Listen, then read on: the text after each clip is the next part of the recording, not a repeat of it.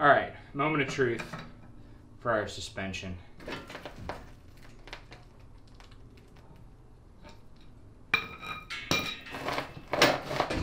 Oh yeah, we got some droop. Still settling.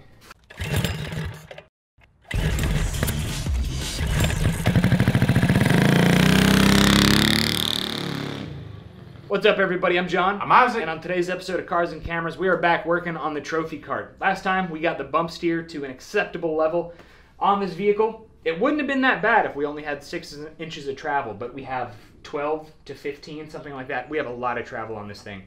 And so bump steer has been very tricky. So in this episode, we're sending it. We're welding everything up. We need a new place to mount the shocks just because they were kind of saggy before. We can work on a dashboard, and then all we have to do is wiring and just little here and there things, and it'll be ready to move under its own power. Probably won't be today, though. Probably not. So we're going to do that trick we did for the rear by putting like a 2x4 or something, strapping it to kind of simulate having these mounted, so we can check and see what our droop at ride height and full compression is like before we commit to bending metal and all that stuff. Well, we how do I explain this? So we installed the front struts, and they're a little on the stiff side, but we're going to add more weight. So we're just going to kind of roll with this. We're going to build frame off the top here, kind of little wings that the coilovers will mount to. And later on, when we get this thing riding with all the weight added to it and everything, then we'll do our final adjustments, and we might have to cut out this piece right here to let the shock lay inward some. But I mean, it's looking pretty good. Yeah, dude. I mean, there's honestly no way to tell how much shock, how much spring we're gonna need until we're out there sending it. Yeah, I mean, we don't know what the spring rate is. Right. We don't know what it is, so there's no way we can really calculate it unless we had it and the final weight and all that blah blah blah blah. I like eyeballing stuff, don't you? Yeah, dude, that's what we do. Yeah, that's what we do. So it's looking pretty good though. I like it. So now Ike is going to work on a top mount for the shocks while I'm going to work on a support piece for the bottom mount. So here are these bottom braces that I was talking about. Basically, going to drill a hole about the size of that bolt right there, and it'll fit just like that. So I need to mark it, trim it at the bottom here, drill a hole, weld, we'll be good to go.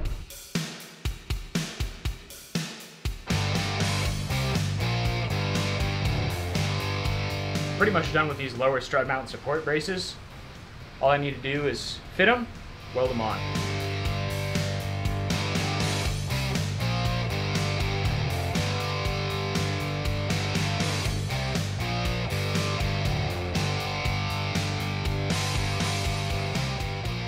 I am relocating the fuse box, which it really wasn't ever mounted, but it was sitting over here on this side, and I just think it fits so much better on that side of the cart.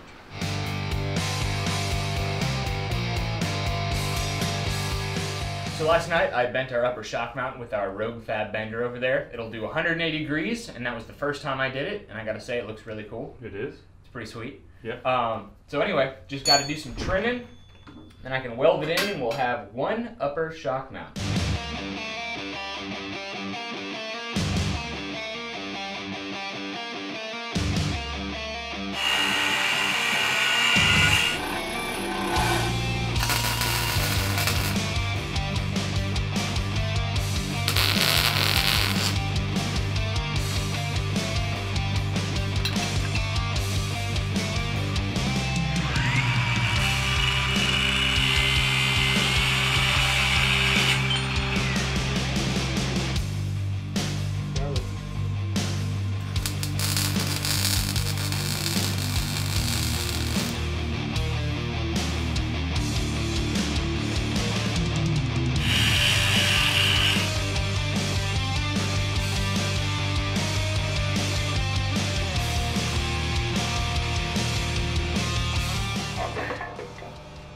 There we go.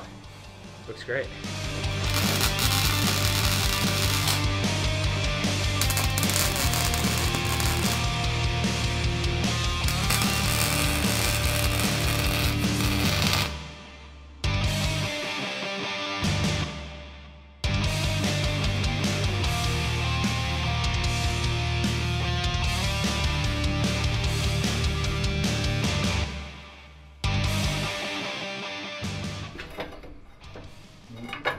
Something like that.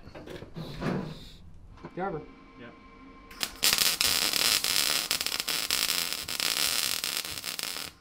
Alright. Wouldn't be a Cars and Cameras video if there wasn't a little bit of gap welding. So we're just staying on brand. Check this height. I think I The height? Pull it up. Yeah. So. Oh yeah, it's got to go up quite a lot. Quite a lot. Half inch. Stop. Yeah, a little bit more. Cover. Yeah. We're good? Yep. Cool. So it's got to go up about a half an inch again. Up. Okay, according to this tape, we're where we need to be. Really? Dude, we could totally like make these eyebrows Yeah. with some lights here. Yeah. Look like it's mad. Maybe make them red. Sure, let's do it. Sounds good. I'm just bummed about the visibility, but Yeah. it is what it is, dude. It seems like, I was saying this earlier, it seems like there's one big compromise when you're working on some kind of project like this, especially when you're using budget parts. When you don't have the budget you really need, you're going to make compromises. So Yeah. the case with this is just that visibility over the nose is going to be poor. It was pretty good before. Yeah. But with those in the way, it's just like, dang it, Bobby. Dang it, Bobby indeed.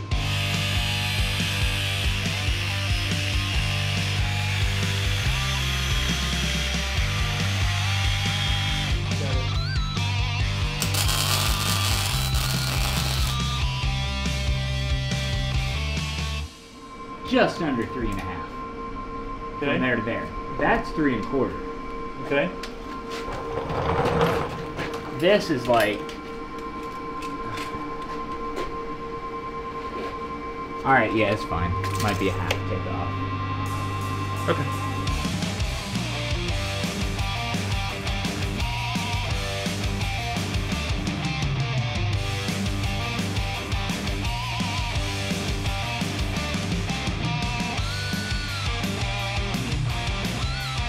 Alright guys, there's not a lot to film here, but I have just got through mounting I think this is the electronic ignition box, either that or the fuel injectors. It's a small control module.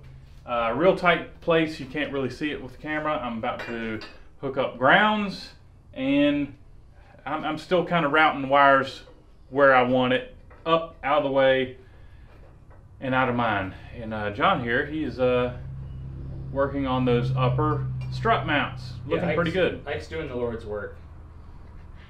Wiring is difficult. Not my cup of tea. But anyway, I have these upper shock mounts here, and they're pretty much ready to go in on this side. As soon as I figure out where to drill some holes. I suppose I could tack them in and then drill holes. I tell you what you do, man. You stack all four. Do you have all four? You only have two. I would get all four, and I'd put them in the drill press and drill through all of them identically, and then put them in and weld them up. Yeah, that sounds good. And then we'll have shocks on this thing, and we should have plenty of adjustability, and they should be like the right amount of spring rate and, well, all that stuff. We hope. We hope, yeah. It's looking way better than the original front setup we had here. So, wiring, front end. Is there a way we could get this thing vroom? It's possible. No, it's not. We don't have the fuel tank or the fuel pump.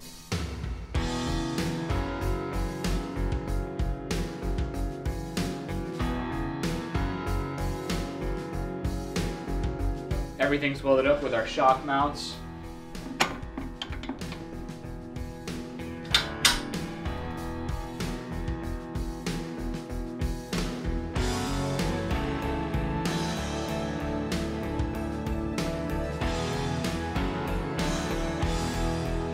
All right, moment of truth for our suspension.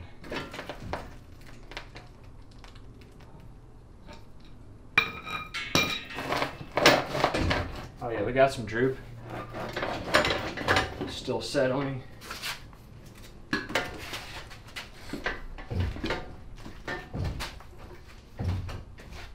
It's better than it was, for sure.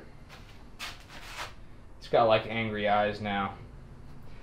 But I think it looks pretty good. We have the adjustability now. Of course, if we want to move these inwards to soften them up, we're going to have to cut out these pieces right here and brace this front end somewhere else. But we might be perfectly happy with where everything is now. So we can put that front suspension to bed other than the steering. And the only thing that's holding us back right now, we need more of these 1-inch inside diameter collars. We don't have any. Local stores don't seem to have any. So we have vice grips for testing purposes. But I imagine I can bolt all these up and kind of get it ready to go. We should be able to test it with the steering wheel and everything. So that's what I'm going to work on.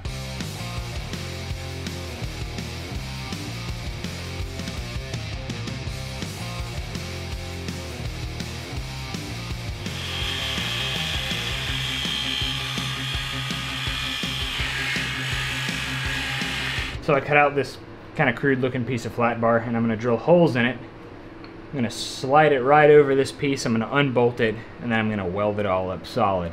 And then this will be what we mount our pipe to that goes to the steering wheel to.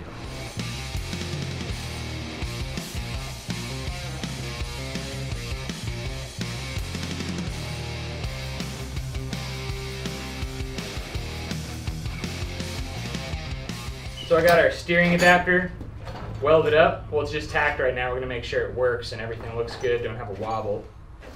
Ready? This thing is massive. Yeah, do it. Holy cow, that looks good.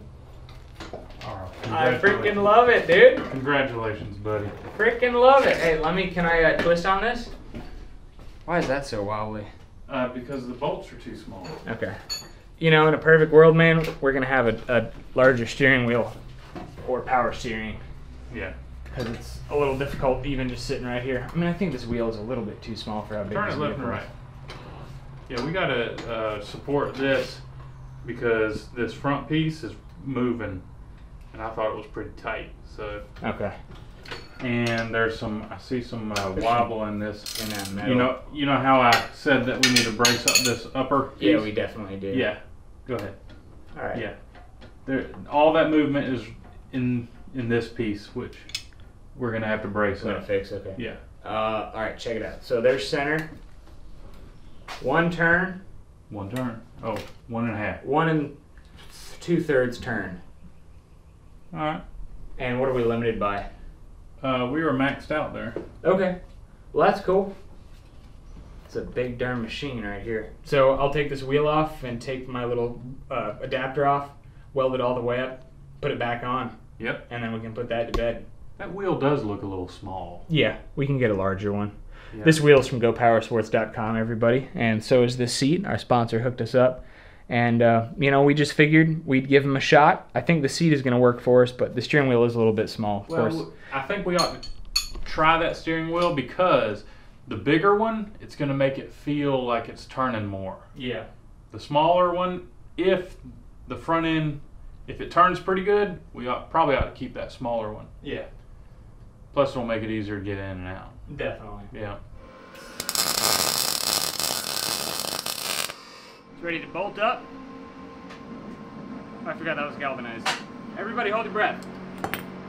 We've been busting tail on this thing for a couple days now, so we're going to call it quits and move on to something else. But thanks for watching, everybody. We got the front end almost finalized. We're right there. Ike, I think you're about to pop in the other kind of sleeves. Yep. We had to build some sleeves, basically bushings for the... Well, to shim things up, because the heim joints, the hole in the ball is a lot larger than the bolt that we're using, so I'm shimming them up with some pipe. Yeah, so just kind of little stuff like that. We got the top of the shocks mounted in a new place. It's way better. There's plenty of adjustability. We got a support for the bottom shock mount. We got the steering all hooked up with the exception of a couple of collars we're waiting on, but that's going to be quick and easy. And some extra bracing. Can I steer it? Yeah. Okay. Oh yeah, we do need to brace it up a little bit more. Yep.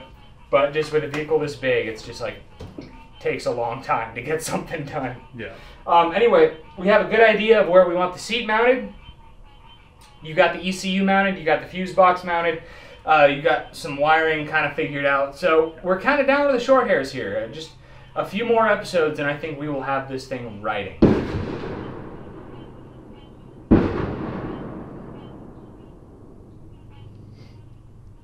What the deuce?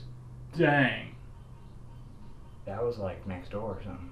That's like on the street. I think someone was shooting a shotgun. Scary. Alright. That was kind of scary. Yeah. But anyway, we are right there from getting this thing running and riding. We need to order a fuel pump, fuel tank, those steering sleeves we talked about, but we're getting real close. So thanks for watching, guys. Facebook and Instagram at Cars and Cameras Reviews to check out what we're doing in between videos. So Ike, you got anything to say? Sure. Check me out at Isaac. It'll be fine. Perfect. Wow, I'm tired, guys. Yeah, I am too, man. We'll catch you next time. Thanks for watching. All right, guys, we're gonna have us a nice fire today, and I thought I'd go ahead and kind of mow around the pile, make sure we don't get any embers in the field and start any fires. So let's get to mowing.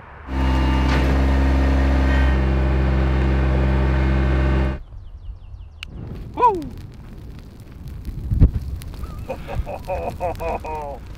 Don't you like the poof? Yes. So this is where the shop's going, right about here. Yeah. I think it'd be cool if the opening was towards the pond. It can clear a spot there so we can see everything, see the pond. That's a big old fire, dude.